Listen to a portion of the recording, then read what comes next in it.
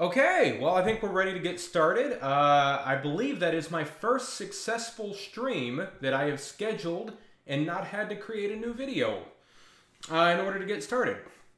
Okay, well, so I've been noticing in the comments lately, several people are asking about my bell. Because, well, several years ago I was using a regular default contrabassoon bell, and then all of a sudden I switched to a different bell. And I have talked about some of the bells and some of the other videos kind of sporadically, but I figured it was a good time to make one video kind of focused on the bells. So, I'm going to kind of go in order from kind of higher down to lower. So, this is my contrabassoon, and you can see right now I do not have a bell on it. I'll get into that in just a second. So this is a kind of a standard... These days, a standard low B flat model contrabassoon. But historically, contrabassoons often only went down to C, or maybe they had a C bell that you could change out for a low B flat or even a low A bell. So, the last time I disassembled my contrabassoon, I ended up trying out a C bell on it. Now, this is just what I 3D printed, and it would go right here, and you would remove all of this. Now, I can't put it on right now because it requires the complete disassembly of the upper U-bend and these brackets, and that's a pretty extensive job. But I do have some pictures.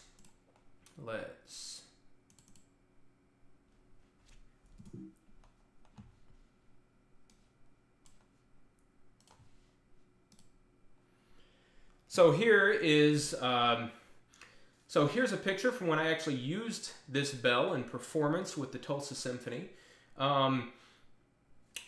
We were doing 2 concerts in a row that didn't require anything below a low C. This was from the Britain War Requiem. So I figured that would be a good time to try it out. It works well enough. I had heard some friends of mine, some contrabassoon colleagues, say that they tried a low C bell and it really improved their instrument. And I believe them in their situation with their contrabassoon. On my contrabassoon, I didn't notice any real benefit to the rest of the range, and certainly not enough to give up 2 whole semitones at the bottom. Now, while I was doing that, just on a lark, I also tried kind of an English horn style bell. This is just a different shape of low C, so this is kind of bassoon style. This is kind of English horn style. Now, this one was not successful. The extra... long story short, it ended up significantly sharp. The low C, that is. Okay, so let's move on to the low B flat, kind of the default bell. And the bell you all are used to, or if you're a contrabassoonist, looks kind of like this.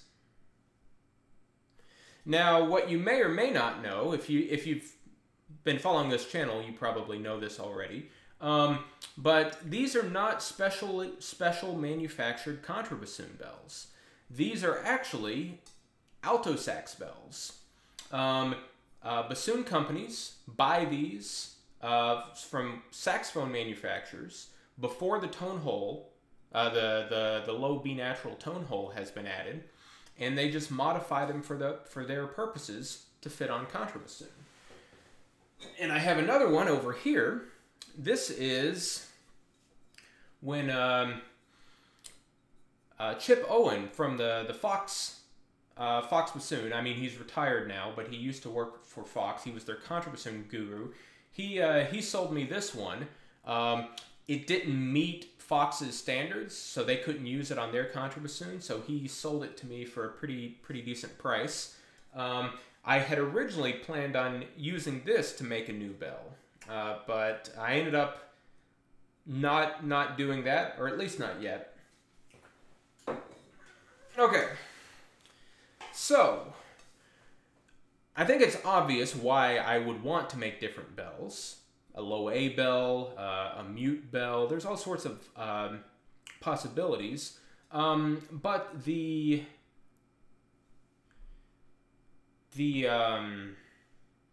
difficulty is the contrabassoon bell is not designed to be easily removable. So if we look at the instrument, the bell is attached with these two sheet metal screws. And those go through the wood of the instrument. Now what that means is that every time you need to remove the bell, you're wearing out those threads through the wood of the instrument. And that's something I wanted to avoid. So what I ended up doing is I removed this bell, the B-flat bell that came with it, and I replaced it with an adapter. It looks kind of like this. That way I can leave this adapter in place permanently and attach other bells to that. Rather than having to screw in and out of the wood, I'm screwing into the adapter. Which I can always make more adapters if it wears out. So here, some pictures from the process of making that adapter.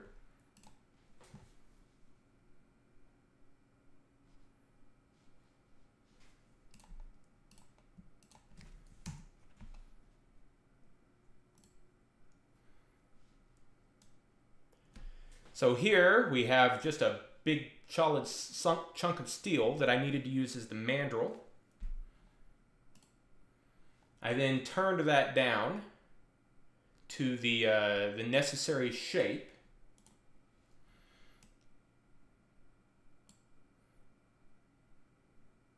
And you can see here there's kind of a double taper. There's a straight part, a kind of a rapid taper, a shallow taper, and then another straight part. And the reason why is because what I was going to do is take some brass tubing and use a hydraulic press to force it on this mandrel and expand out to the desired shape. So here's a picture of that on the hydraulic press.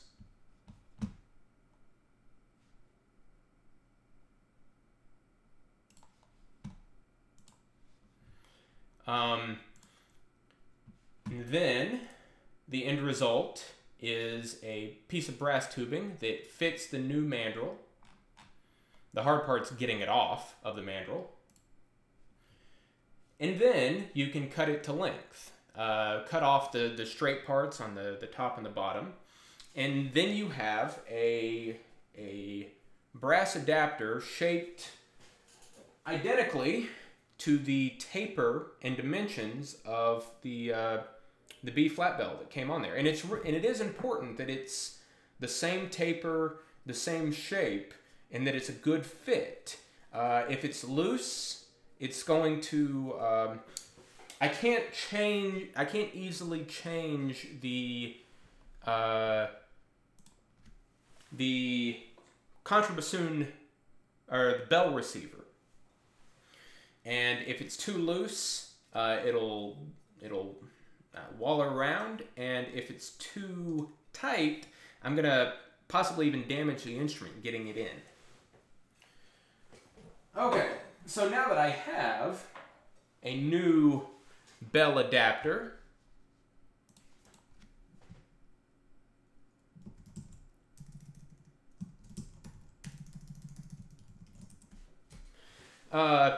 just so now that I have a new bell adapter, what sort of bells am I going to put on there? Well, the first bell, and the one that some of you have noticed most, is this bell here. And this is probably the most boring bell. This is designed as close as I was able to with 3D printing and with the dimensions I was able to get. It's designed to be as similar as possible in bore to the original bell. It's obviously a thicker wall, has a thicker wall because it needs that. You can't really 3D print 1/2 millimeter in PLA and expect it to be to have any kind of strength.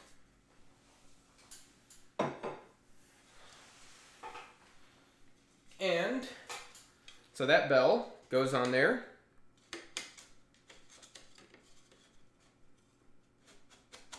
Just like that. Well, like I said, it's a snug fit, but you want it to be snug. And then I would secure that in place with some thumb screws. So this is kind of my default bell now. This is the one that I leave on, that I bring to gigs unless I have a good reason to bring anything else. It works well. It plays as... I haven't noticed any big difference between this bell and this bell, which means it also has the drawbacks of this bell, which I'll get to in a moment.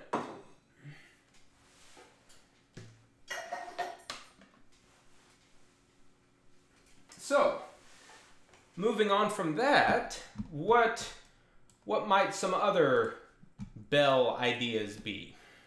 Well, one of my first thoughts, and actually the reason I originally bought this bell, is the low B flat on this instrument is quite sharp.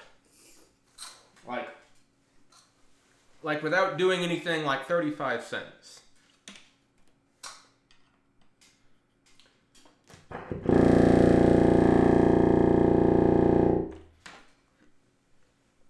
Now, you can bring it down, and honestly, in a lot of situations, you know, fast technical stuff,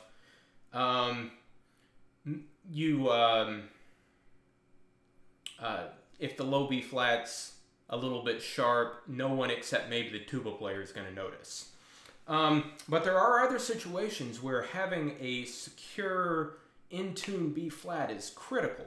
So here is a situation I was presented with the last time the Tulsa Symphony played Symphonic Metamorphosis by Hindemith.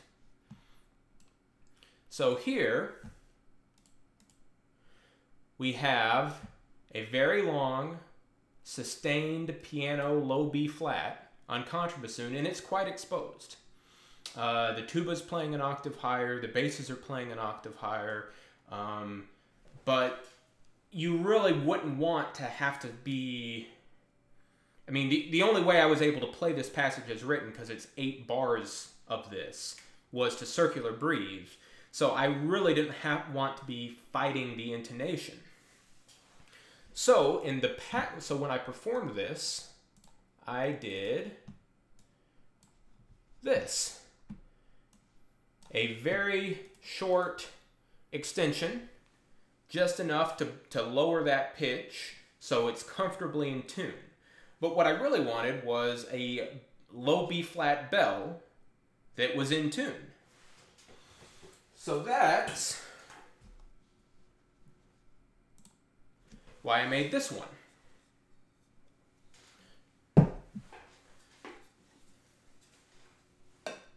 Here, let me take this one off real quick.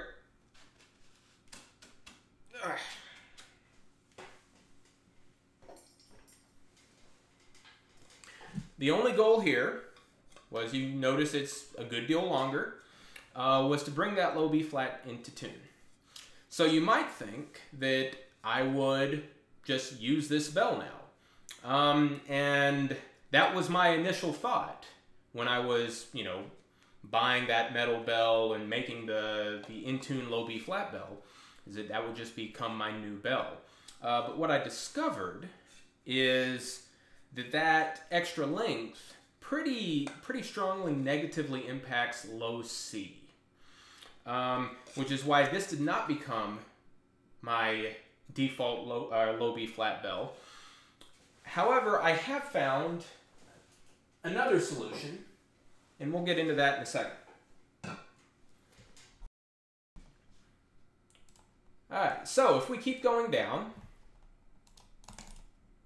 Anyway, so going down from low B flat, we have the low A. Now the initial are in the past, or, well, if you go back to my earlier extension video, you'd see a low A extension that looks like this. It stays in the bell with friction and lowers it down to low A. Now, this works, and I've made many of these over the years. I usually end up giving them away to other contrabassoonists when I see them. I used to keep one in my case by default, but there's a lot to be desired here. So you might notice that the extension is facing downwards. Unlike a bassoon extension, where it's being held in place by gravity, the low A extension on a contrabassoon is being held in place by friction. And that is dangerous. I discovered that the hard way when I was recording a piece for wind ensemble by a composer named Keen Southard. Now, he sent me the score in advance, since I was only going to be able to be there for one rehearsal. And when I saw this part and looking at the piano part, I asked him, is that the octave he meant, or did he want it an octave lower? And he confirmed that actually he did want it the lower octave, he just didn't think he could write that. So I dutifully brought my low A extension. Here, sorry, let me go back. I dutifully brought my low A extension. I played the piano low A, and then right in this rest here, as the entire ensemble is quiet, the extension fell out. And, you know, thankfully, they needed to re-record that take anyway, so it wasn't entirely my fault that they had to re-record a section, but it was still very embarrassing.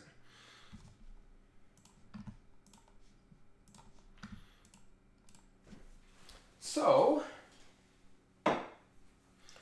obviously, what I want is a low A bell to go along with my adapter here.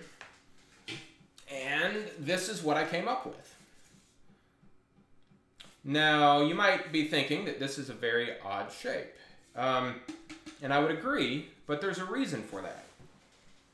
Let me get it into place, and hopefully it'll be a little more obvious why.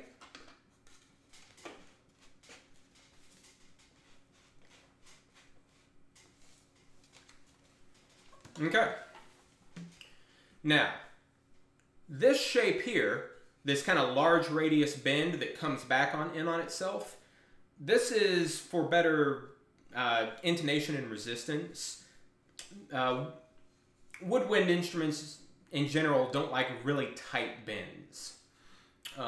So with 3D printing, there's no limitation on kind of the geometry you have access to.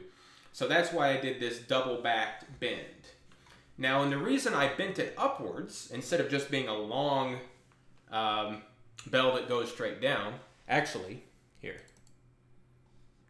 this was the prototype I made just to test the overall dimensions.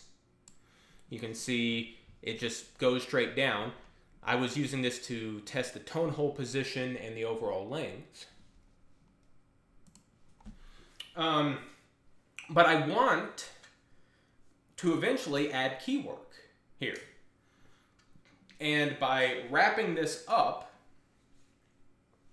I've made it possible to add a low A key here that's entirely attached to the bell. So I don't have to modify the instrument itself at all. And I can give you a better idea of what that looks like. Now I haven't made the key work yet.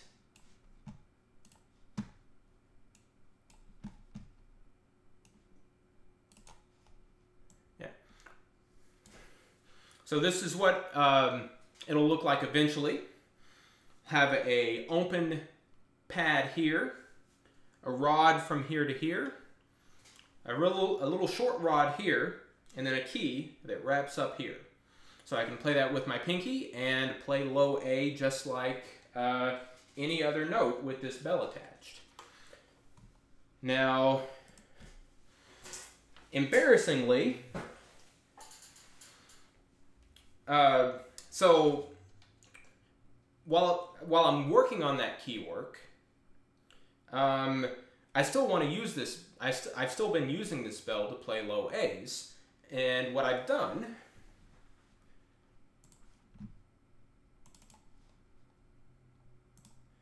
is make a plug for that. Something that can be placed and removed manually. But embarrassingly, I seem to have left that at my last gig, where we were doing a Respighi arrangement of a Bach piece of some sort that had a nice big A in it, and the conductor kept asking for more from the basses, so I just decided to take it down an octave, and I didn't get fired, so I guess it was okay. So in order to play the low A without that plug, I'm going to have to do some contortion.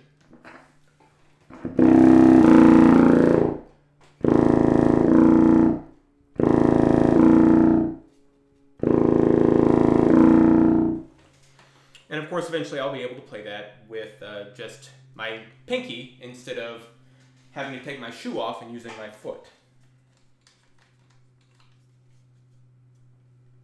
Now, here, let me go ahead and get this off real quick.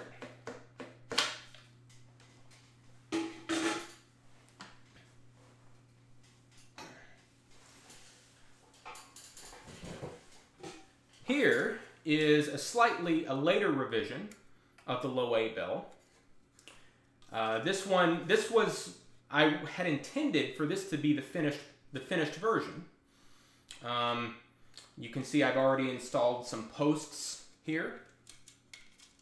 But this was this is while I was still printing in PLA primarily. And as you may have seen in the last video, I've become fully convinced that ABS is the way to go for musical instruments for a lot of reasons. So I'm going to end up reprinting an A bell in ABS, and that's going to be the one that eventually has the key work on it. The gray one, that's going to be my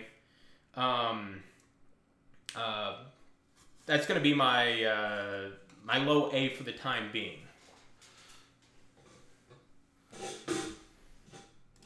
Okay, let me see if there's anything I missed that I wanted to show you all. Oh, this is just kind of fun. A friend of mine wrote a piece of music, and he follows me on Facebook. So he saw my extension shenanigans, and he ended up writing a contrabassoon part that has more low A's than I had. It's definitely the highest low A per note ratio of anything in the contrabassoon repertoire. And we actually recorded this a couple months ago, so that was a fun experience. Showing up to a gig or to a recording session with a whole bunch of people that I hadn't really worked with before, and just bringing out this weird extension and playing a whole bunch of low A's. Okay, so going down a half step, we would have a low A flat extension. So this is the extension that I used, that I made in my old video.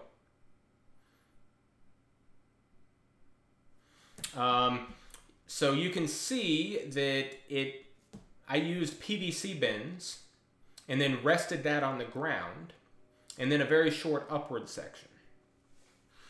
Now, the downside of PVC bends is that they're actually really quite heavy. So it's not a great solution. If it's resting on the ground, it's not. If it's resting on the ground, you still need to be careful. I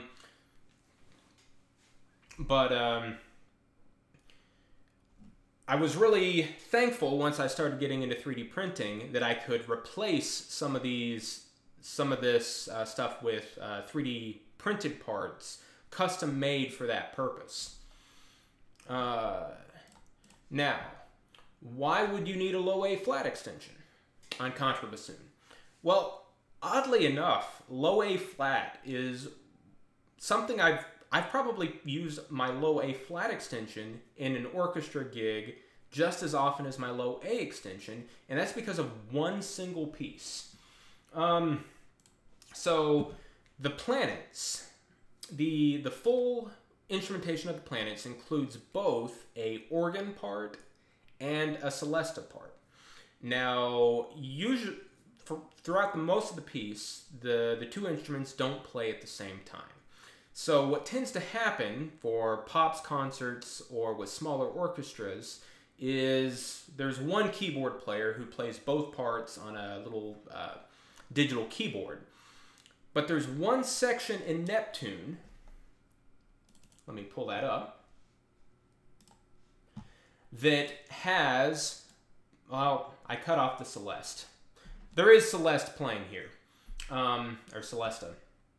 And it has this kind of exposed pianissimo 32-foot low A flat.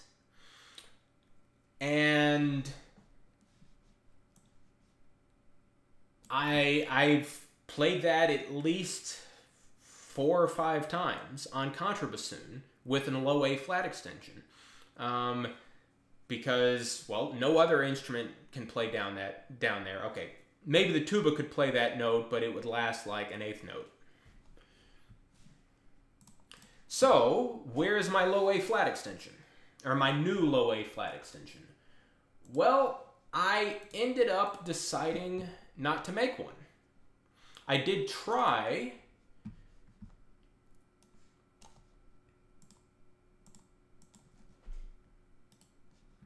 to redo my low A flat extension. So this is the original one. It was extremely heavy. And then this is the one I replaced it with this very tight U-bend. It was very lightweight. This one was made out of PETG. And it fit in just like my old low A extension. But I found a better solution. Which brings us, hold on, to another half step down to low G. Now low G is, as I was looking through old pictures of that I thought you all might want to see, I realized that low G, at least for me, has a surprisingly long history. So here is a picture from, this is probably 2006,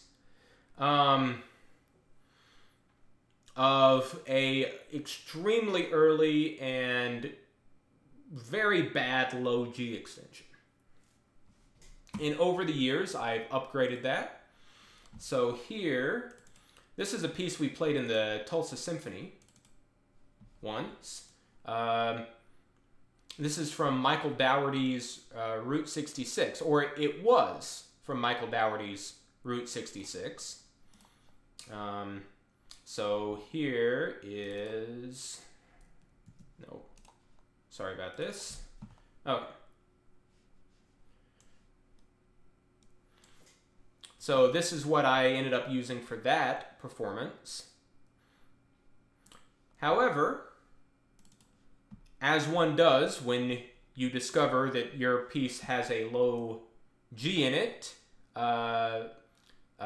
Dougherty ended up fixing that in later editions. So now if we look at this part, we can see that the contrabassoon is playing an octave below the second bassoon rather than an octave below the tuba, which is what caused that low G in the first place. Okay.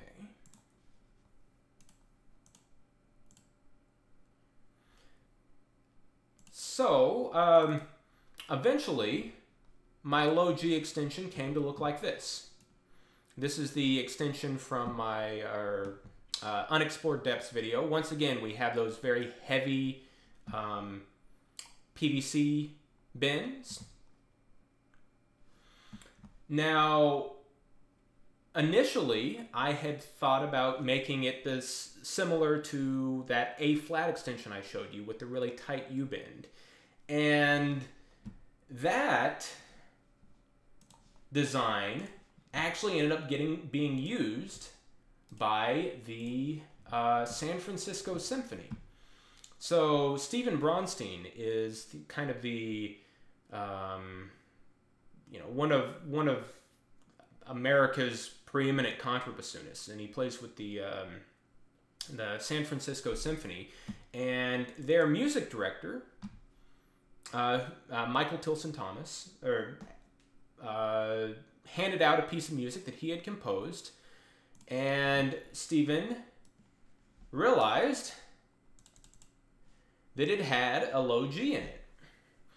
He talked to the composer. He said, is this what you want? And, the composer said, yeah, I understand that that's extreme. If you can get it, great. If not, it's not that big of a deal. So at least he had a realistic attitude about that note. He knew that it was beyond the range of a standard contrabassoon. But Stephen,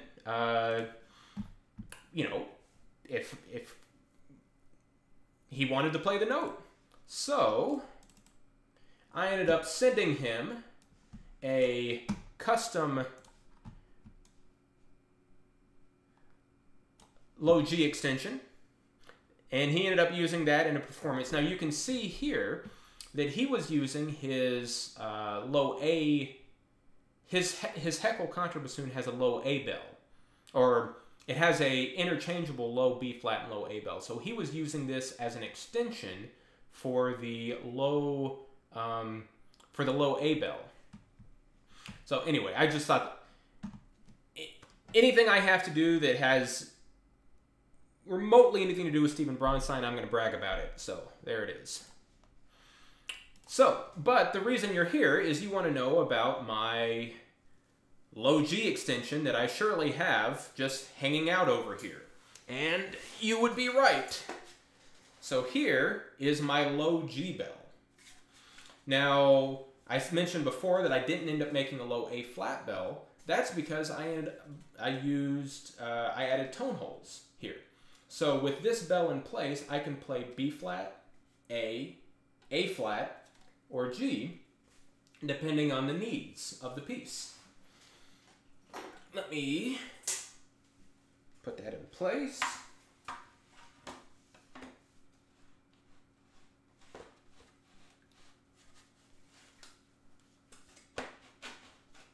There we go. I'm going to take a moment to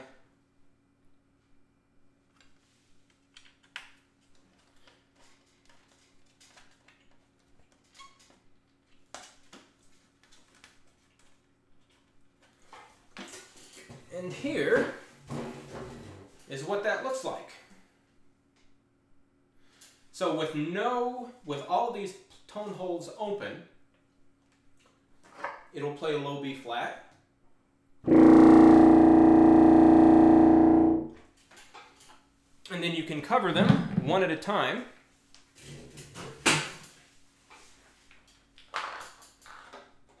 Now I'm gonna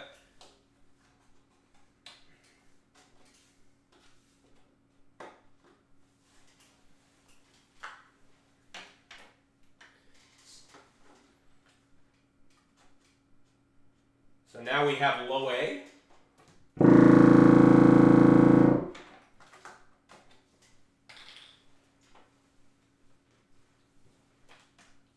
Low A flat.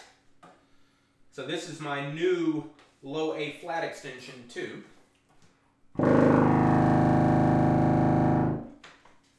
And finally low G.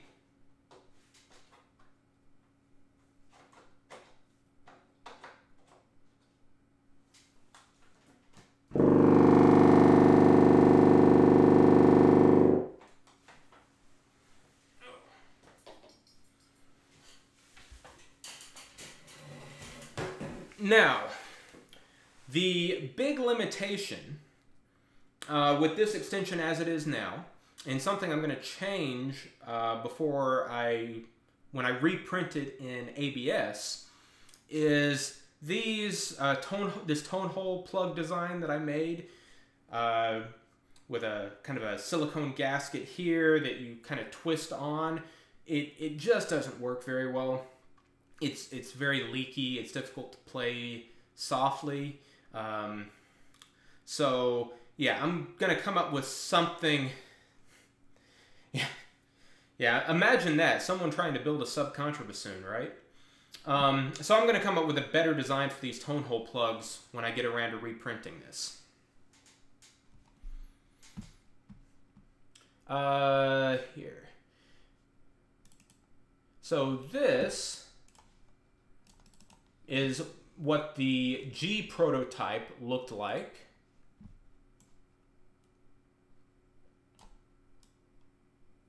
Once again, reusing that tight bend and trying to tweak the tone hole positions and the overall length.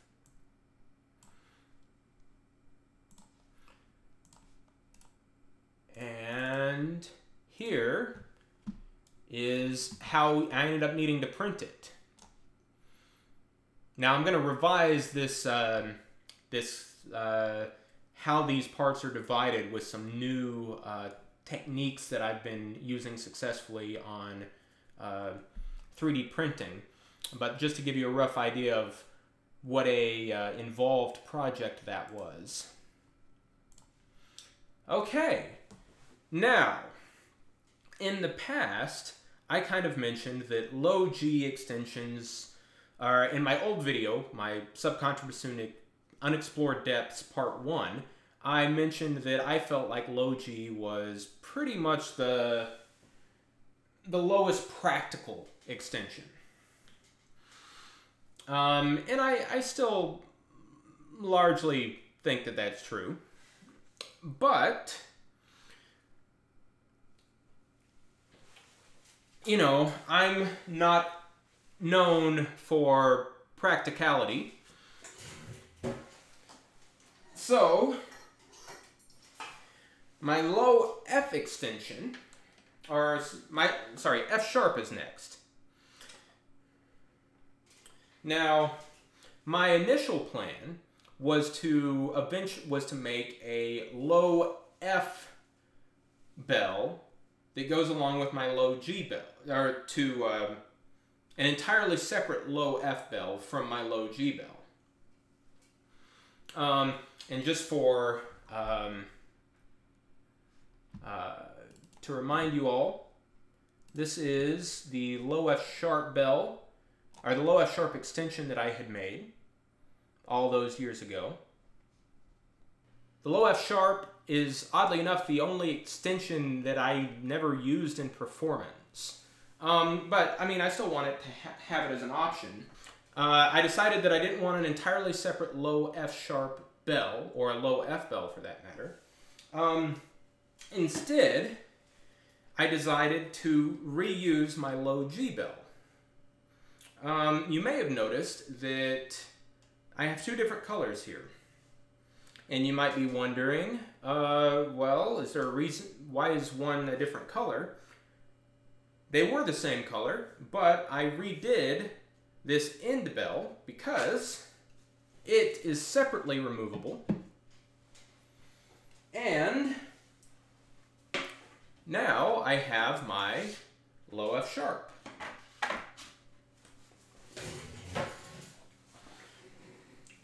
Now this is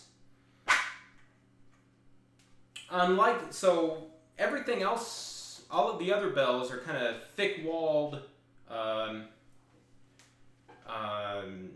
of robust construction. This is actually just a single extrusion of PLA, or sorry, PETG. That's to make it as light as possible. This is the same material and construction method I use for my low A extensions that you can buy from Nielsen Woodwinds. But that just goes in place. It weighs almost nothing. And you can get a low F sharp.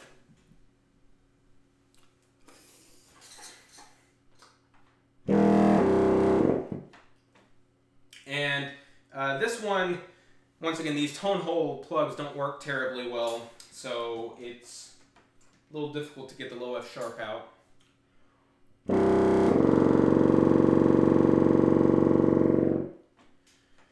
But I think you all will agree that this is a much more elegant solution than my old extensions.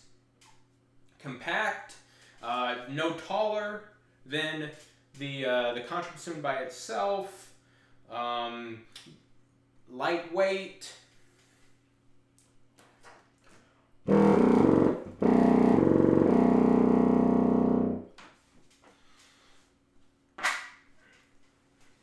And I'm sure you all know what's coming next. My low F.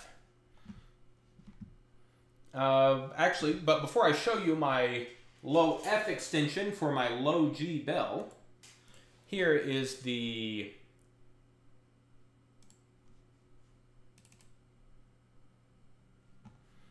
original low F extension. Now you see it was resting on the ground, which gave it a lower overall height, but it also had it overall less practical. My new low F extension is a little bit taller because the low G bell doesn't go all the way to the ground. Okay. So here is my low F now. And even though this is about 1 meter long, it only weighs 120 grams. Which really helps when you have something this long and awkward sticking up on top of the instrument. And the fact that it's such a light construction means that if someone were to grab this, the extension itself would just crumble and crack rather than putting stress on the bell, which is what I want. I can print more extensions easily. Making a new bell assembly is hard.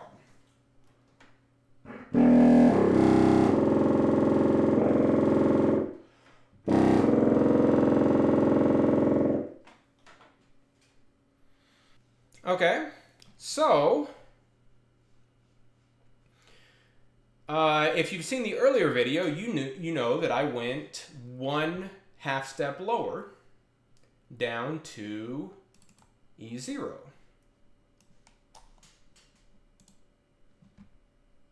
And here, it's actually off the monitor. And believe it or not, I did use this in performance. Not a serious performance, mind you. I used this in Contraband, which if you've ever been to IDRS, you know that the Contrabassoons get together and they play in this mass ensemble. So here I am with my low E extension. And I love this picture because, so this is Louis Lipnick. He's the contrabassoonist with the National Symphony. And he is taking a picture in amusement. Richard Meek is over here. He's the bassoon professor at Texas Tech. He looks a little befuddled at what's going on here. Kind of behind the extension is Mark Ortwine, who plays contrabassoonist with the Indianapolis Symphony. And here we have Richard Murray, who, great guy, but in this picture it looks like he's just trying to avoid eye contact at any or it looks like he's trying to avoid eye contact. So I thought this was a funny picture.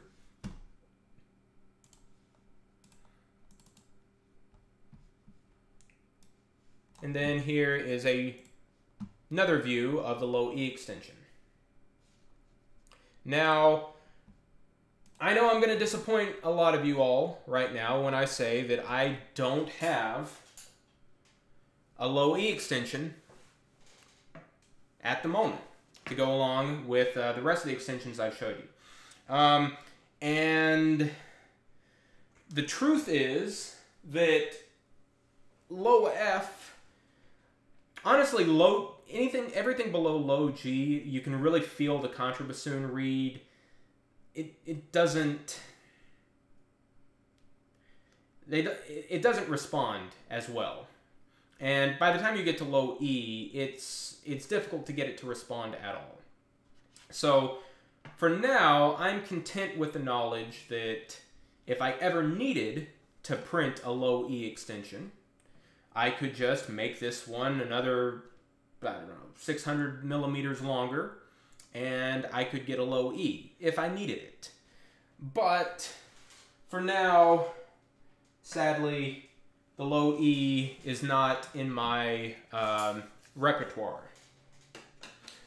So I think that's everything I wanted to cover.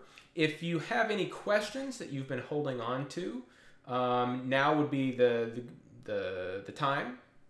And I'll kind of wait a little bit for chat to catch up. Oh, I'm so sorry. Yeah, I forgot. One of the main reasons why I needed to get my low F extension ready to go is because I have a piece that I'm working on recording that requires it. Connor, you are in the audience. So Connor wrote a piece for unaccompanied contrabassoon that, in addition to having some wonderful high notes, has a nice fat low F in it. So, looking forward to recording that. So Brett wants to know if he can start writing these notes. If he's content with me being the only one that plays them, sure. But if you're handing it to publishers for other people to play, I'd hold off a little while. Low A is actually pretty... I consider low A absolutely fine to use as a composer as long as you provide an alternative for players that either don't have an extension or don't have the extended range. Yeah, so I consider low A usually okay. Anything below that, you're getting into the realm where you're likely to run into difficulty. and to have it reflect negatively on the piece, even if you understand how uncommon it is. And of course, I'm saying this more for the benefit of everyone else. Obviously, Brett knows all of this. Yeah, I would limit it to low A unless you're writing a solo for someone crazy to play. Okay, what happens when you use the sub-contrabassoon reed with the extension? So since the last stream, I have found the prototype sub-contrabassoon reed. Let's see. Oh.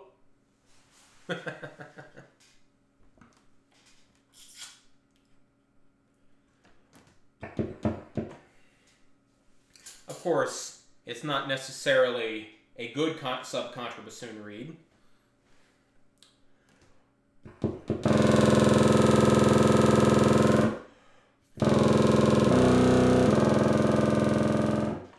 It definitely it feels more substantial. Like, I suspect that there's more actual fundamental in that spectrum. The reed itself is not terribly good.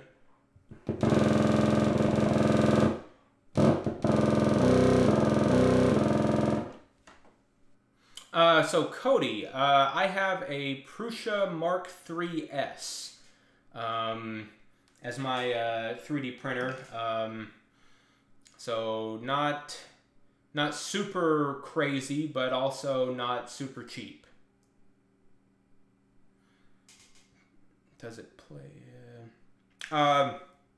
Archibald, if you check out the last stream, the entire stream was about the sub-contrabassoon progress.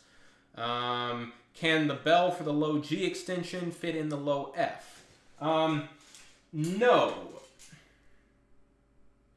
because the first of all, the extension's too big. Second of all, it's not structurally sound enough to support a thick-walled bell.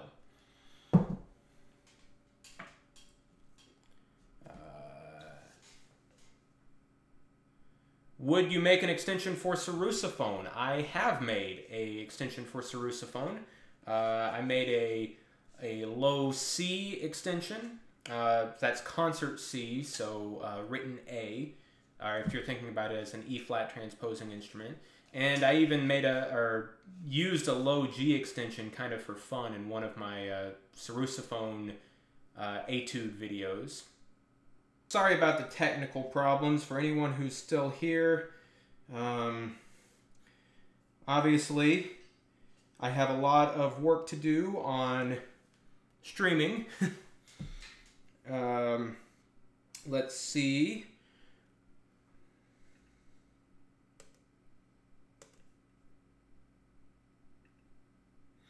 Okay. Connor, I'm not any more questions. Thank you all so much for being here. Sorry about the technical problems.